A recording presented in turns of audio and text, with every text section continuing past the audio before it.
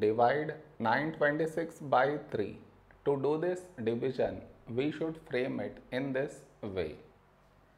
926 and 3 here. This is your step 1. Next, here we have 9 and here 3. When do we get 9 in 3 table? 3 3 is 9. Now we should subtract. We get 0. After this, bring down the beside number. So 2 down.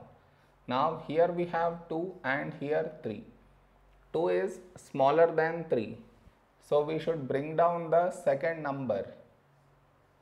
And the rule to bring down second number is we should put 0 here. Then only we can bring this number down. Now 26. A number close to 26 in 3 table is 3 8s 24.